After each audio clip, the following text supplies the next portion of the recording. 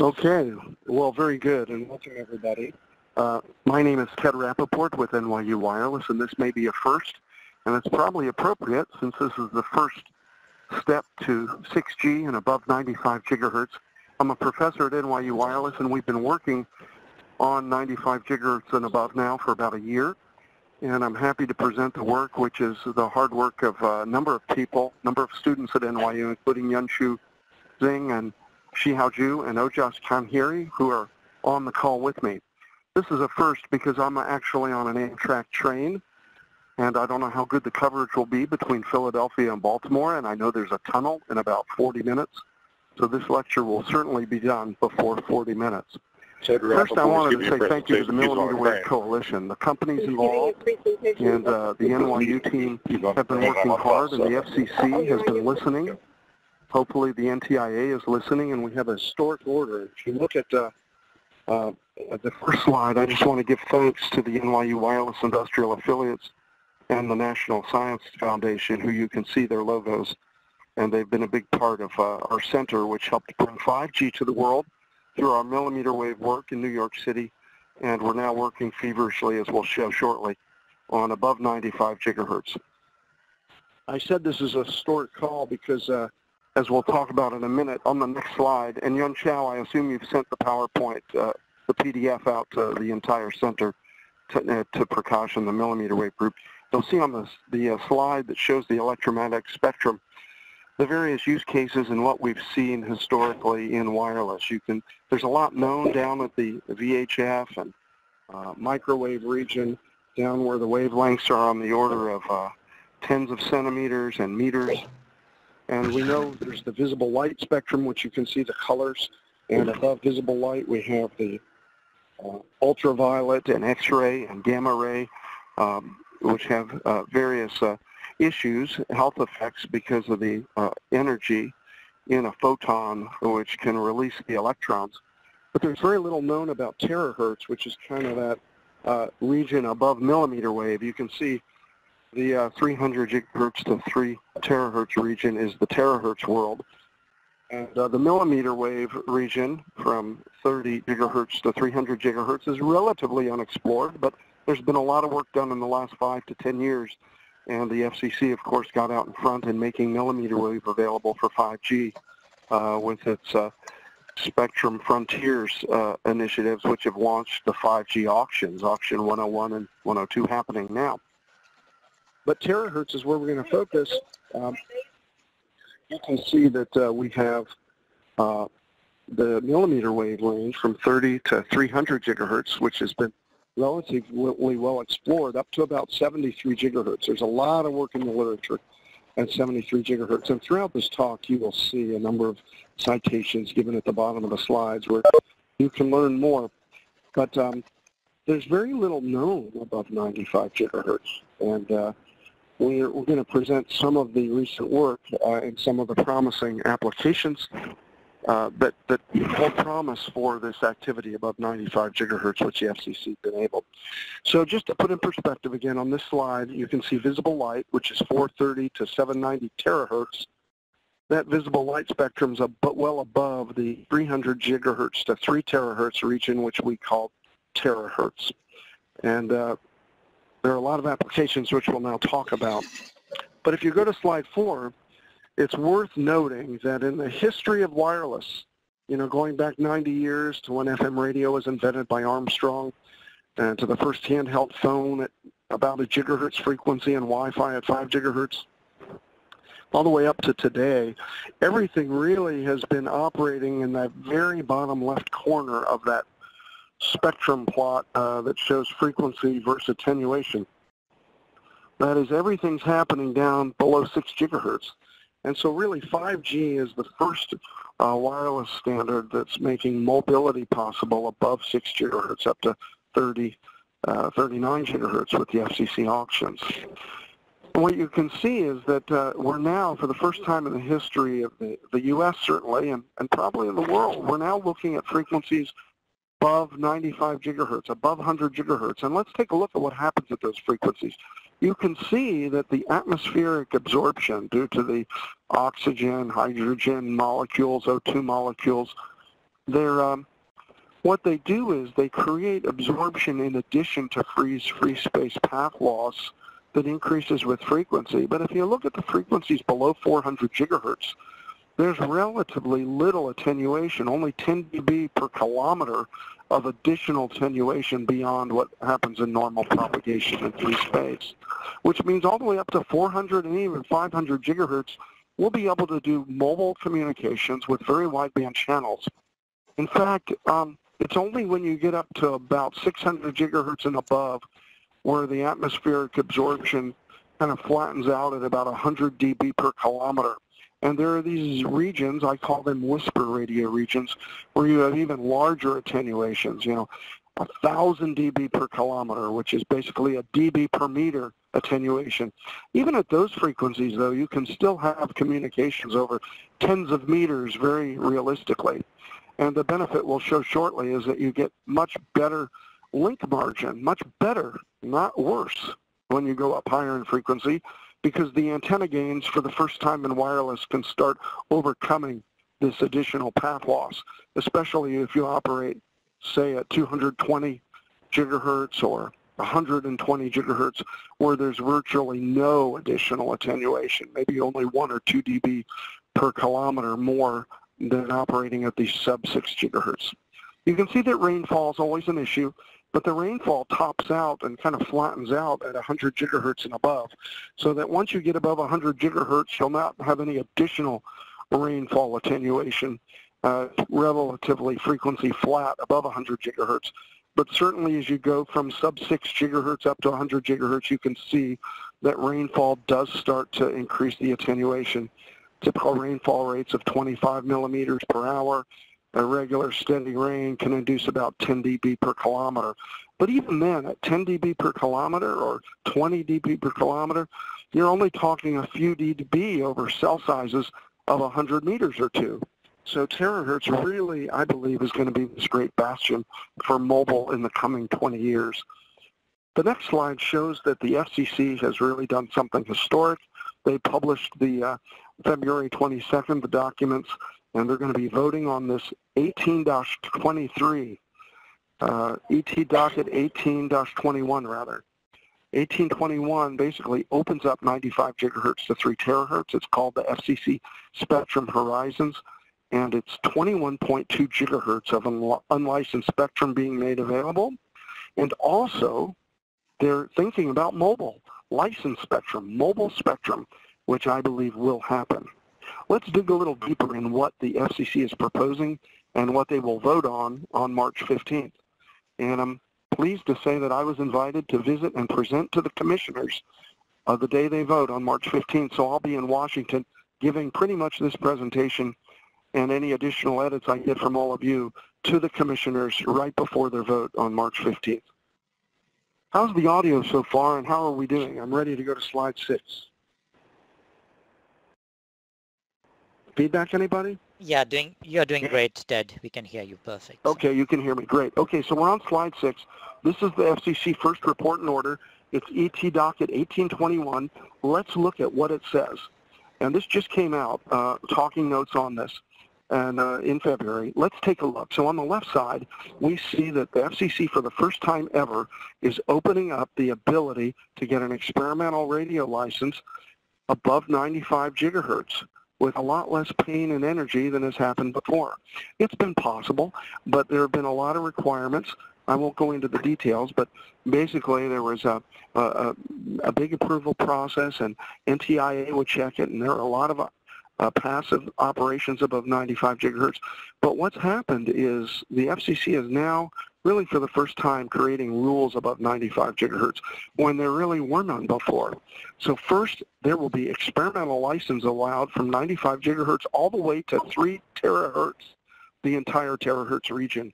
There will not be any interference protection provided for the experimentalists from any pre-allocated services. That seems reasonable. But there will be an interference analysis needed before the license grant for the experimenters. It's not clear exactly how detailed that interference analysis will be, but this is really good move forward, and I give praise to the Millimeter Wave Coalition and those on the call for working and at least opening this up, because this is a first for the FCC.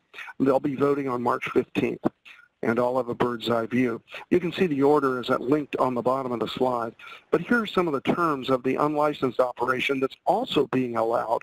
That is, secondarily, in this ET docket 1821, the Commission is allowing, for the first time ever, new unlicensed bands, think of them as unlicensed Wi-Fi, where there will be a 10-watt EIRP, 40 dBm average, and a 20-watt, 43 dBm peak EIRP allowed. And of course, with directional antennas at these frequencies, you will not need a lot of RF power, so it's very commercially viable. And there's an out-of-band emission limit set at 90 picowatts per centimeter squared when measured at a 3-meter distance, which is certainly in the far field of any practical antenna. Now, here are the bandwidths of these new unlicensed bands that will be voted on in March. You're looking at from 2 to 7 gigahertz bandwidth allocations. The 116 to 123 band is kind of close to the Japanese band that's allocated. You're looking at 7 gigahertz bandwidth at 174 to 182. But the bottom line is there's 4 new bands that will be allowed for unlicensed operation with significant power levels. This is historic, and I believe it's starting the clock for 6G. Just like Wi-Fi went to millimeter wave before the mobile industry did, I believe we're going to see the same thing happen now. And on the next slide, slide 7, you can see that the Millimeter Wave Coalition played a role in it. And to those companies that are involved for the first time, you can take a look at this slide 7 and see the impact that the Millimeter Wave Coalition has had. This really is a new world. It's a new era going above 95 gigahertz. And while the Millimeter Wave Coalition is small, the fees are also small to join. And it looks like we're making a difference early on. And now I'm going to show you, though, that the FCC is a little late in the game, because on slide 8 you can see that other organizations in different parts of the world have already been looking at this spectrum. That is, in Europe, ETSI is studying the millimeter wave spectrum up to 300 gigahertz, and there's even a World Radio Conference 19 agenda item.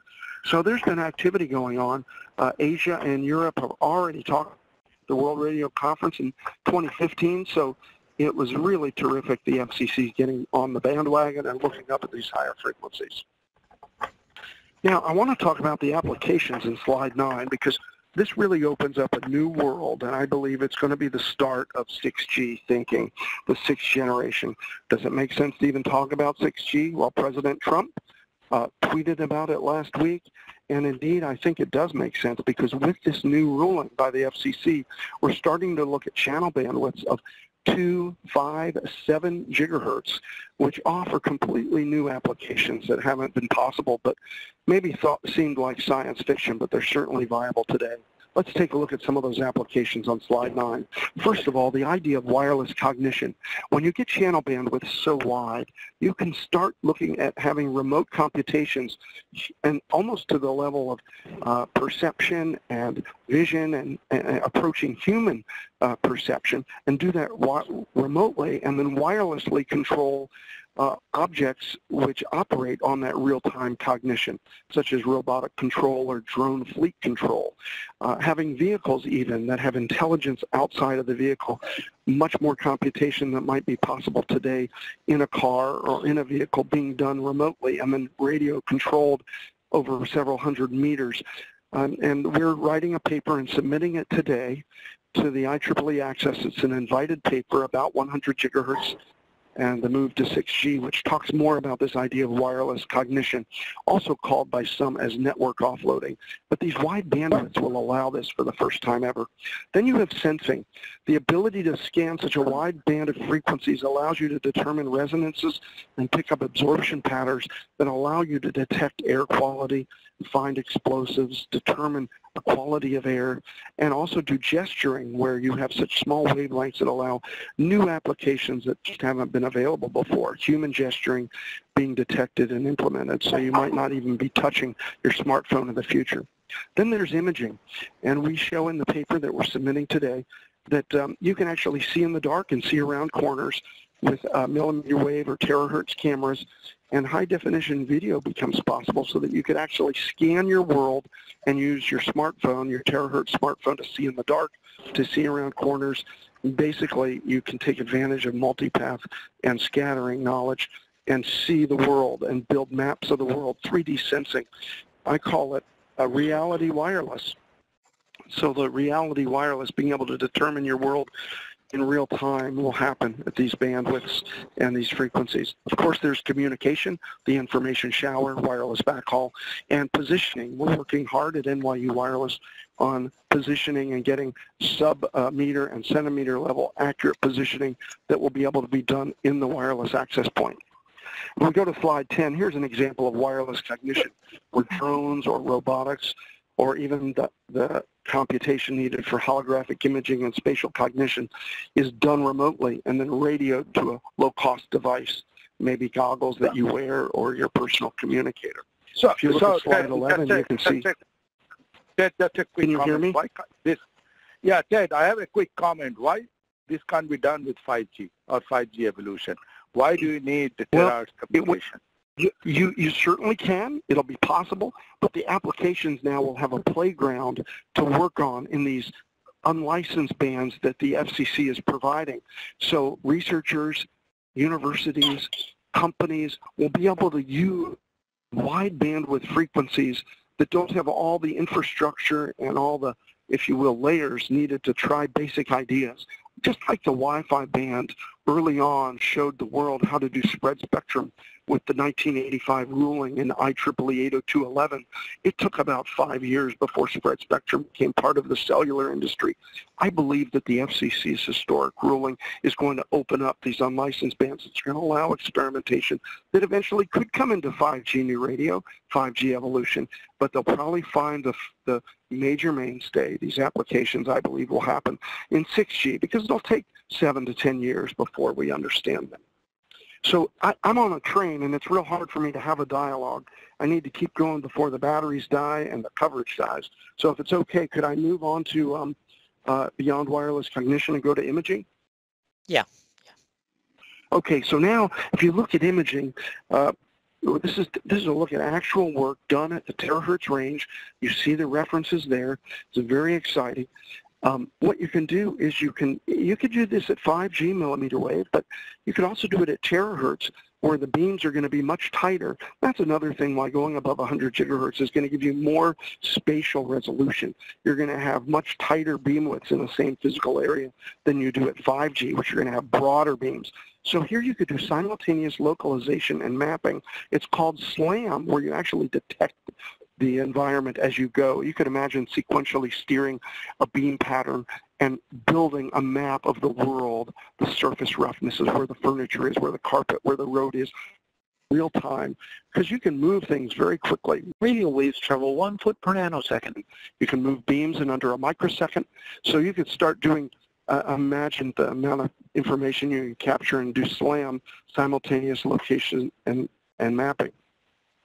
The next slide shows the communications applications that will be possible at terahertz, connectivity in data centers, chip-to-chip, on-chip, replacing the circuit board wiring with wireless is going to be possible. And then finally, precise positioning. Look at precise positioning. This is some work at Arizona State. We've been working with them where you can actually see the setup on the, use a synthesized aperture.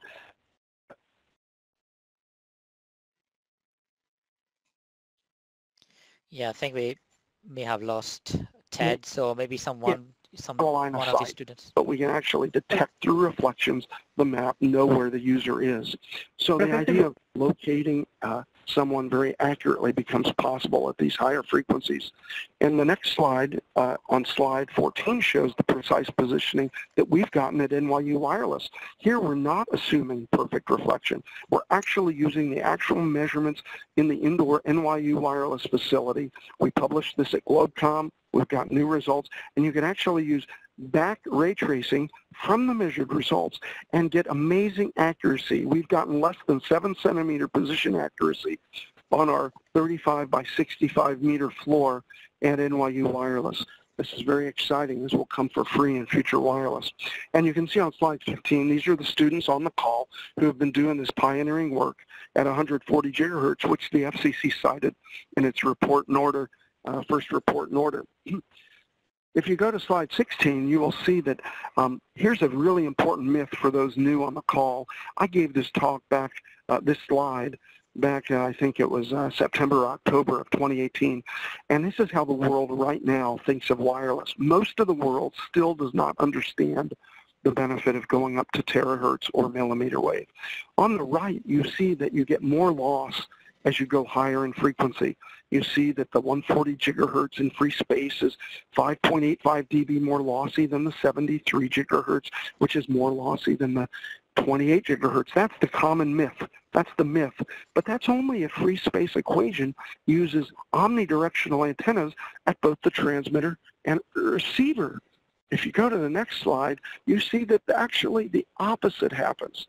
If you go to slide 17, you see that in the real world, if you keep the physical area of the antenna the same and you go up in frequency, you actually don't have that loss. You get that gain because the physical area leads to much better gain, more directivity. So you combat the free space air loss with a gain factor of both the transmitter and receiver. I taught this in the millimeter wave book that I wrote with Robert Heath and two of our PhD students back a few years ago. But the world is still not caught on. You actually have less loss for a given transmitter power and a given physical area when you go up in frequency. So going to terahertz is going to give us a better link margin, not a worse one. And you get the, and here's something also that's interesting, that middle curve on slide 17, that big solid curve is all the frequencies. If you keep the physical area the same at one end of the length and use an omnidirectional antenna, which shrinks with frequency at the other end of the link, path loss is independent of frequency. It doesn't matter what frequency you travel at. The free space loss does not vary with frequency. So antenna gain is a huge win. And as we get up to higher frequencies, we get more gain in a physical area, which gives us more spatial resolution and better link margin, which is why the consumption factor theory, a paper that James Murdoch and I published about 5 years ago, proves that you actually get better power efficiency by going to wider bandwidth at a higher carrier frequency. So it's not intuitive, and the world will come to learn that as they deploy 5G systems. So, Let's Ted, look at slide 18. It's what Ted, we're doing right now at NYU. Can you hear me? Yeah, very quickly. So question on slide 17. Have you shared these findings with the FCC? And if yes, how did they react to this? I'll present it on March 15th. Okay, so I guess I could send a note to them. No, that's fine. I was just wondering if you presented I presented this in a talk, and it was at GlobeCom. I mean, it's in the literature. It was in our GlobeCom paper. And it's been in a number of talks, but I have not expressly filed this with the Commission. Okay. It's an important fact, though, that the industry needs to come to learn. Yeah. Okay. Okay, I'm on slide 18 now. These are measurements we're doing right now at 140 gigahertz. We've published, and our work's been used around the world in 3GPP at 28 and 73. It's in the NYU SIM channel model for our outdoor work, but we have indoor channel models that are also being used by 3GPP. But we're now doing the same measurements at 140. That is, Yun Chao and the team are measuring the same locations we've measured before. So we're going to have very soon 140 gigahertz indoor measurements, penetration, path loss measurements. We'll have the world's first path loss models available at the D-band, 140 gigahertz. Which is very close to two of the bands that the FCC has made available in its vote on March 15th. So that work's going on.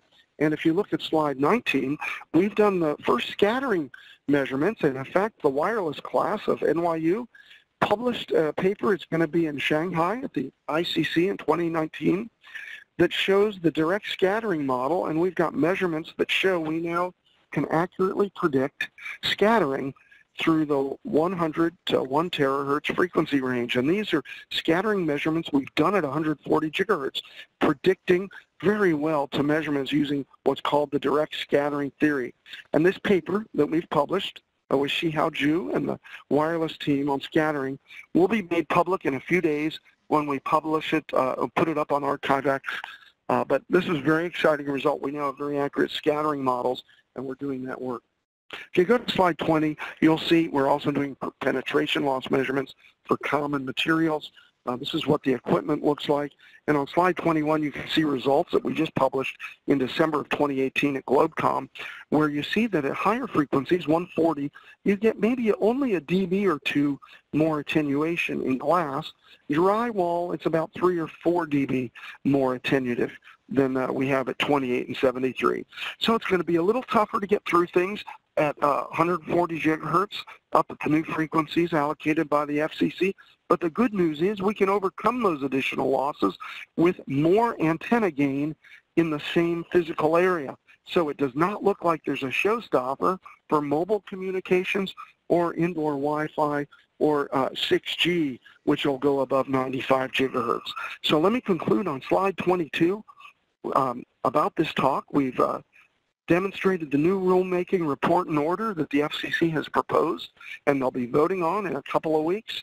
It'll be exciting to be there, and I'll present this work to them. They've offered 21.2 gigahertz of new unlicensed spectrum with a 20-watt peak and 10-watt EIRP average. They've specified the out-of-band emission requirement, and they now have a new experimental license ability all the way up to 3 terahertz. Exciting times for the FCC. We showed the novel use cases that these huge bandwidth channels will provide. And we showed some of the very early work that's showing that you can do precise positioning, we can predict the channel, we can do imaging and sensing, and we're getting the penetration and path loss and scattering measurements that will allow wireless engineers to design and deploy these exciting systems. So let me go to slide 23, show a list of references on 23 and 24 if you want to learn more. If you're not a member of the NYU Wireless Industrial Affiliates Program, look at slide 25. We'd love to see you there. We have a deep dive relationship with the companies that are in our affiliates program. All of them are aware of this work. We work very closely with Nokia, Amitava, and Prakash on this call. We work very closely with Qualcomm. All these companies have had access and knowledge of all this work for many, many months. We have dozens of students working on 6G, imaging, scattering, simulation, phased array. It's happening at NYU, and if you're not a member of NYU Wireless, and if you're not a member of the Millimeter Wave Coalition, I'd encourage you to invest in both because you'll get a great return on your investment. With that, I'm going to put it on mute. I'm amazed the call held. I want to thank everyone for recording the call and being with me while I'm on the Northeast Regional, heading from New York to D.C. today, and thank you all for joining the call. I'll put it on mute now, and we could keep recording, but I'll see if there are questions. Yes, thank you very much, Ted, for this very insightful talk. And I think it's critical that some of his findings are presented to the FCC, which I think you'll do on March 15th, so which is great. So is there any question for Ted?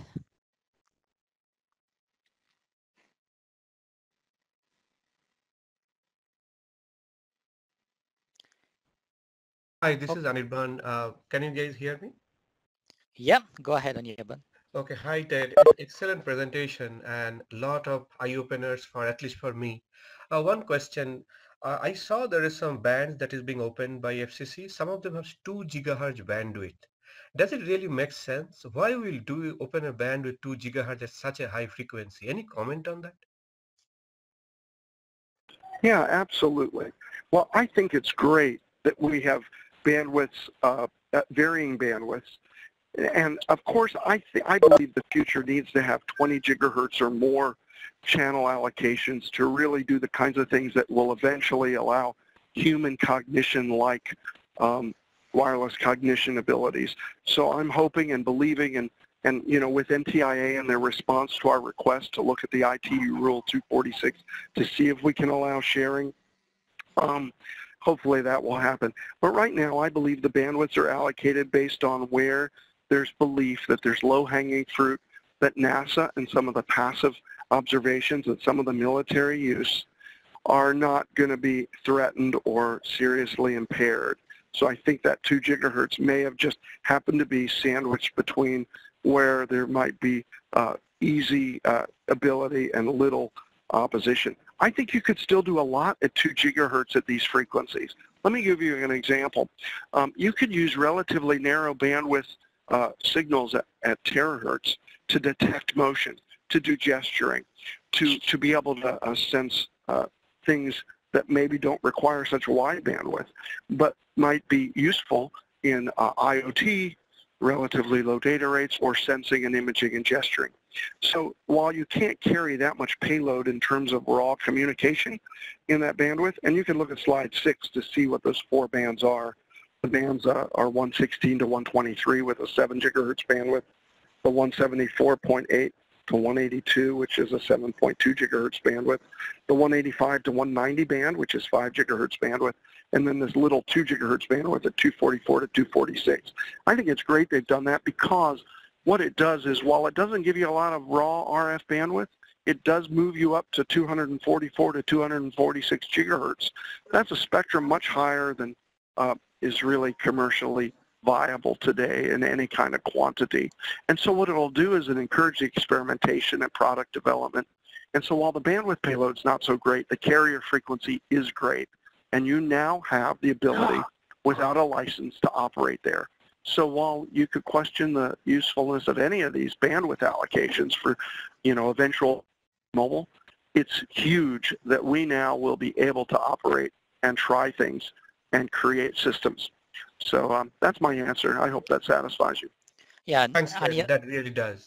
And Anirban, just to add to what Ted just said, as you know, in the millimeter wave coalition, we've been advocating for much larger bandwidth, 20 gigahertz and above. And yes. Yeah, and so this is the first report and order by the FCC, and I think it's already a major step forward. We'll continue to push to get more bandwidth, and I hope in future orders we'll have greater bandwidth for what's shown on slide 6, which is 7 gigahertz. Sure. So. Prakash, is Mike. Yeah, go ahead, Mike. Ted actually underestimated the power limits. The numbers he gave power limits were for non-fixed units. For fixed units, the numbers are actually 82 dBm. So the numbers that Ted gave were for mobile, but for the special case of fixed point-to-point, the proposed rules to be adopted next month in 2 weeks actually allow 82 dBm for fixed point-to-point. Yeah, that's a good point. Thanks for clarifying. Mike. You're absolutely right. I had mentioned in the talk mobile, but I didn't put that on there. That was an oversight on my part. Yeah, what I have on slide 6 is for mobile. Yeah. I was thinking of the Wi-Fi, but you're right. The beauty is we could also do fixed point-to-point for, if you will, unlicensed wireless backhaul up to 82 dBm, which is huge. Again, this is owing to the much greater gain that can be had up at these frequencies. And that's going to provide very significant distances, several hundreds of meters. And we're working actually on path loss measurements outdoor and indoor on 140 gigahertz. And we'll be able to give you real path loss models very shortly. So that's a good point. Thanks, Mike. In fact, maybe the students, we can add that, we forgot the word mobile, but maybe we could add the fixed levels as well. And the out of band is still the same, right, Mike? The out of band emission limit is still the same as I recall.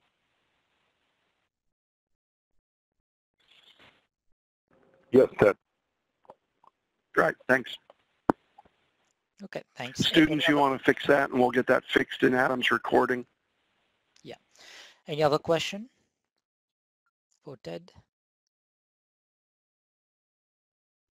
Hi, Ted. This is Gerhard. So in our comments to the NTIA for a few weeks ago, the Millimeter Wave Coalition expressed interest in looking at sharing between fixed wireless and EESS and getting some work done on that. Is that something that your group is taking a look at, or is it something that maybe the Millimeter Wave Coalition could help fund?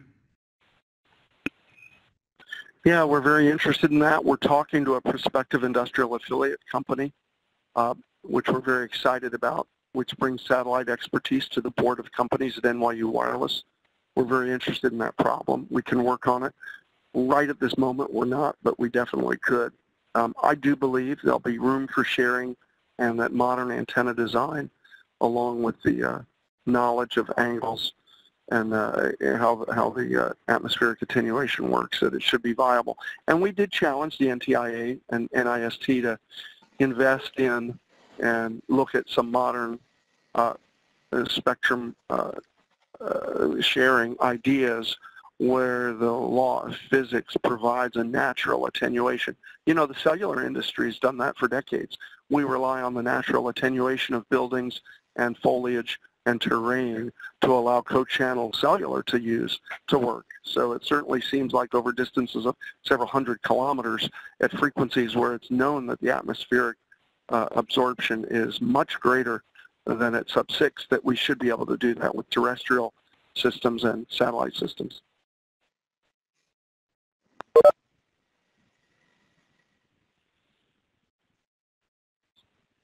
Any other question for Ted?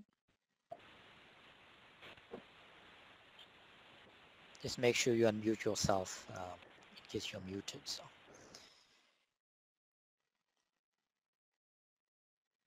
Okay, so there's no more questions. So, I would like to thank Ted for this excellent talk and insight into the potential of his spectrum above 95 gigahertz. Look forward to continue to work with Ted as part of a millimeter wave coalition, and also looking forward for other members to join. I could see there are some people from companies which are not part of millimeter wave coalition yet. So I hope this talk was interesting enough to encourage people to join. And then Ted, good luck with your talk at the FCC on March 15. I think it's going to be very useful for you to present these findings to the FCC, because as you said, there are some misconceptions on the usefulness maybe of the the laws of physics guiding these bands above 95 gigahertz. So again, thank you very much, Ted, and I think we can close this talk. Thank you, Ted. It's my pleasure, and thank you to the NYU Wireless Industrial Affiliate companies and to the National Science Foundation, and in particular to my hardworking students, Yun Chao, Ojas, and Shihao, who worked very hard on this presentation and are doing some amazing work above 95 gigahertz and even below 95 gigahertz with indoor modeling. You'll see the new NYU Sim Channel simulator come out very shortly with a very comprehensive indoor channel model, indoor to outdoor penetration models, and spatial consistency. And there's some new exciting results that will be published soon from NYU Wireless, and all the affiliates see these the day they happen. So thank you very much for caution, everyone, for joining the call. Hi, a comment?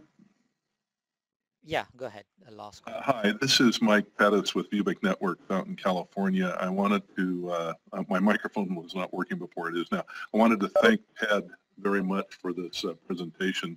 Very useful. I'm excited about the new report and order that's happening with the FCC. I would like to see wider channels. I think we all would, but as a first step, this is great, especially since it's making use of the rules at 60 gigahertz. This reminds me of the first work that occurred during the mid-90s when we formed the first set of rules for, at the time it was 59 to 64 gigahertz. And so thank you very much, Ted. Good presentation. Thank you. And Mike, I hope to see you join the Millimeter Wave Coalition soon, Mike. Okay. It's happening this month, believe it or not. Okay, great. Thank you. Thanks. Thank you. Bye-bye.